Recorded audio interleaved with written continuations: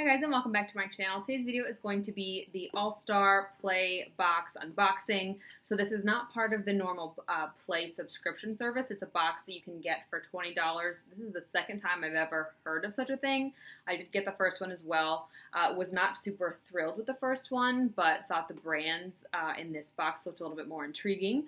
So let's go ahead and get started. So this one again is the All-Star box, and it comes in a holographic sort of silver bag. The last one was gold, and it also comes with some tarot cards, it said.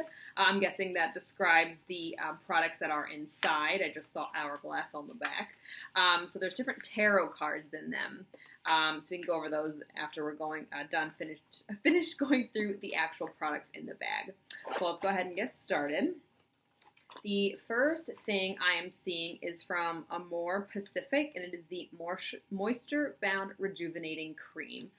So I actually just started using the La Mer cream that came in the last, what was that? I think it was the Iconic Edition bag, and I actually really enjoy it. My skin's been more leaning more dry, or leaning more towards the dry end of the spectrum lately because I've been using Ebates on my skin to help clear up the acne that I've been dealing with the last couple of years. So I've been really enjoying that La Mer one, but I know it's crazy pricey.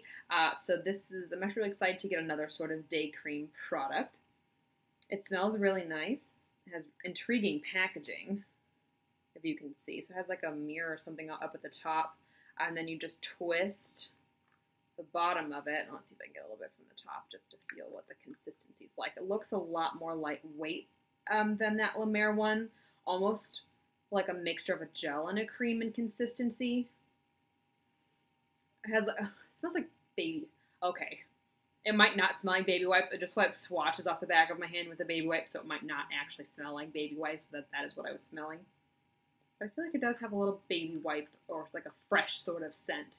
It absorbed really quickly into my skin. It wasn't greasy, so we shall see, how that goes. It's a nice size sample, though. It was 0.27 fluid ounces. All right, the next thing I'm seeing is from Dior. It's one of their mascaras. It's the Mascara Professional Volume. I've never tried actually, I think I tried a primer that I got as a sample with a Sephora order once. I wasn't impressed. I'm not a lash primer kind of person, but I'm intrigued to give this a go. Always good to have mascara samples on hand, especially for travel. All right, this is a Tom Ford lip color in the shade Indian Rose, which sounds like it's going to be perfect for fall. I do have a lip oil on, so I'm not going to actually put it on my lips. Ooh, but I don't know why I'm smelling everything. But it has an interesting scent, and that's a stunning shade. I hope I don't fall in love with this lipstick because I think these are crazy pricey as well. But I'm not sure how I feel about the formula. It looks more of like a sheer, more satiny, glossy sort of formula. So we shall see how it does look a little patchy when I swatch as well. But I did just put moisturizer on there, or on the back of my hand before I swatch it. This is a stunning color, though. Let's go ahead and just wipe that off so I don't get that everywhere. Next, I'm seeing the Hourglass Mineral Veil Primer. I do have a little sample of this that I don't even know where it is, but I have used it before. I don't know if this one is the same. It is. So it has this weird spatula to get it out. I don't know why they just wouldn't give it a pump, but they didn't. But it is a really nice primer. I haven't tried it on my skin lately, again, since it is a little bit more dry. I'm not sure how it would work, because I don't believe it's a very hydrating primer, but we shall see about that as well. Last, I'm seeing, I never know how to say the name of this brand, SK2. I'm sure that is really not correct. But this is a facial treatment essence. All of these are more luxury brands. They're all going to be more pricey. I know this is definitely more on the pricey end, but I've heard wonderful things about it. It's a skin balancing essence made in Japan. I don't see any instructions, but I'm guessing it's something you just sort of press into your skin after you cleanse and tone. I don't know. I can't really pinpoint that scent, but I'm definitely excited to give this a go as well, especially again since my skin has been more on the drier side. Last but not least is the perfume sample. And this is Flower Bomb by Victor and Rolf. I think I've heard a lot about this. I think it was an influencer box like a year ago and everyone was posting a billion pictures about it. If it's flower, very floral, I'm not sure how I'll feel about it.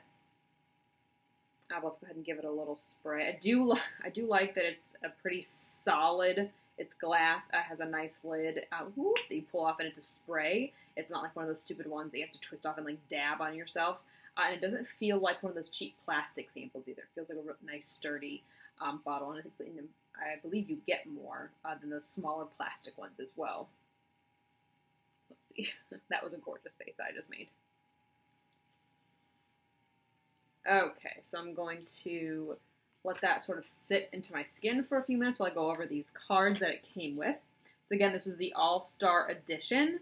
It's written in the stars, enjoy our most luxurious, best reviewed products along with some cosmic guidance, which I'm guessing is the tarot cards.